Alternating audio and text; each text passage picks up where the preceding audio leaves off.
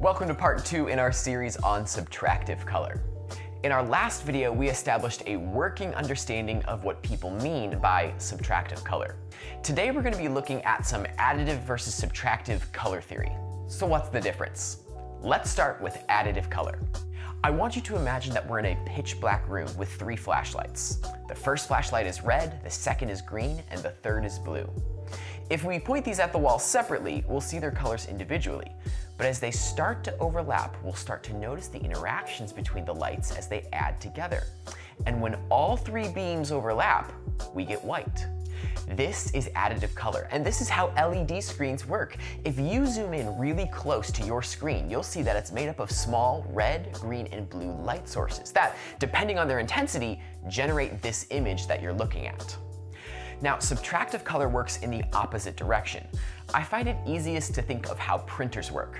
So in most printers, you have cyan, magenta, and yellow ink. As you begin to mix these colors on a page, you can get many variations. But in theory, if you mix them all together, you'll get black. Now, most printers also have black ink because it's much more efficient than mixing colors together every time. But you see that in subtractive color, the more color that's introduced, the darker that color gets. So how does this apply to filmmaking and photography? Well, this helps us demystify things a lot. When someone says subtractive color, all that they're saying is they simply want, as we introduce more colorfulness, for the image to get darker, or at least not brighter. If you want to download these experiments that I put together just to play around with them for yourselves, you can find the resource link in the description. I've been testing out alternatives to Photoshop, so this is from the open source alternative Krita. In the next video, we'll talk about how to accomplish this in DaVinci Resolve, as well as review a plugin that you can get for free.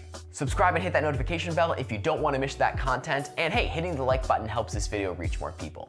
Let me know your thoughts and questions down in the comments, and I'll see you in the next one.